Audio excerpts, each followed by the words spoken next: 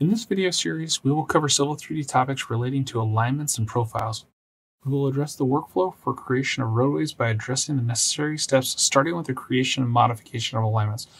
We will then build upon this with the creation of existing terrain profiles and finally produce design profiles for the future construction of roadways.